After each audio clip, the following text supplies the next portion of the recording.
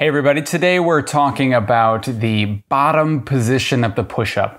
How do people mess it up and what can you do to fix it? So big things are, you're looking for the shoulder position. The scapula needs to come around the rib cage as the elbow comes back like that. If my rib cage is locked or my scapula, my shoulder blade is locked and it can't come back like this, then what happens is it stays forward and I get extra motion out of my actual shoulder joint rather than the whole thing just kind of coming backward.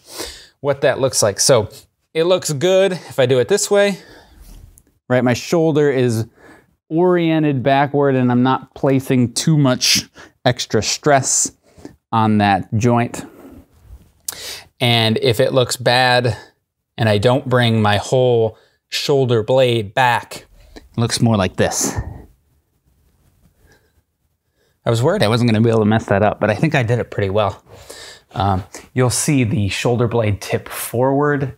You'll see the front of the shoulder kind of poke forward. Some people have irritated bicep tendons. The front of their shoulder gets really tender. Some people have labral issues in their shoulder joint. It's all sorts of bad stuff, right? So the first fix is you gotta know how to row. If I can't row, let me turn.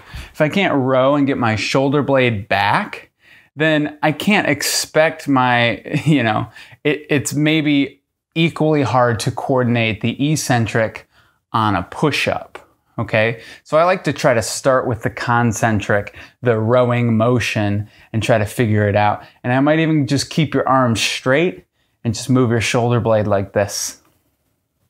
Okay, so this is kind of step one. Can I do this? Step two is, can I do this and then bend my elbow back? And we try to do it again. I like to start by breaking it up into steps. Do this, then this, kind of really rigid. And then after you start to get it, you try to smooth it out. Okay.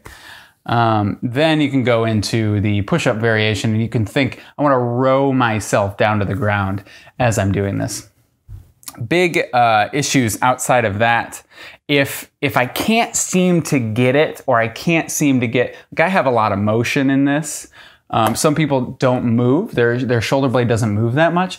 In that case, I'm gonna limit the depth of the push-up. So I'm not gonna make you come all the way down like this because you're just forcing yourself into positions that your shoulder doesn't wanna be in and it doesn't make any sense. So instead, you might just stop somewhere about here.